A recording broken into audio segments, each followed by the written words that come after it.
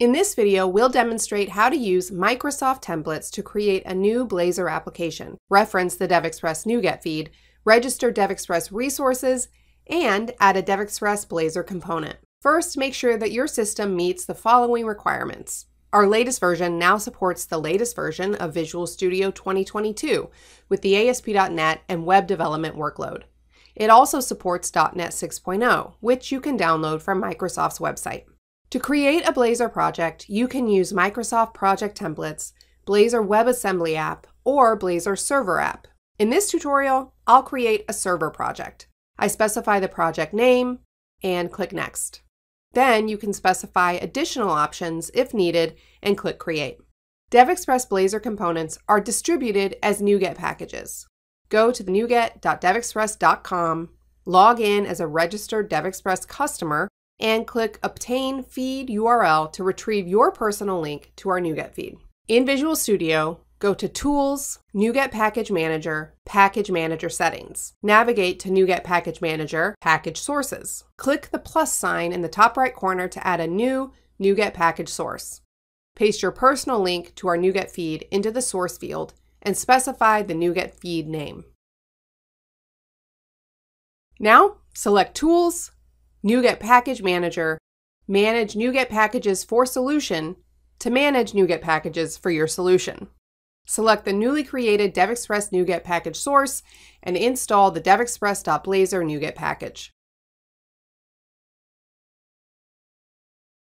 Make sure that the checkbox Include Pre-Releases is unchecked. Tick the checkbox in front of your application name and click Install to install the latest release package version.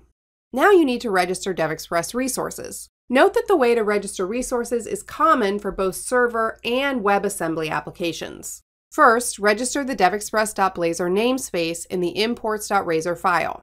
Then open the program.cs file, using DevExpress.Blazor, then call the Add DevExpress Blazor method and specify the Bootstrap version global option. The option's default value is version 4. Since the created project uses the Bootstrap 5 style sheet, you should set the Bootstrap version property to version 5. Then call the Use Static Web Assets method on the host builder to enable the application to load client-side resources. Next, we need to apply a theme. Open the project's layout file. For Blazor Server, it's the layout.cshtml file. If you create the Blazor WebAssembly project, open the www.root/index.html file. The layout file already contains a link to the standard Bootstrap theme. You should also add a link to the Bootstrap external style sheet version 5. This style sheet applies CSS variables from Bootstrap CSS files to DevExpress Blazor components. As an alternative, you can apply one of the DevExpress themes, for example, the DevExpress Blazing Berry theme. You can comment out the Bootstrap and Bootstrap external style sheet links and add the following link.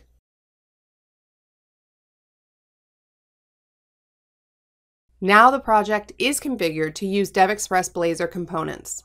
Open the index page and add the DateEdit component.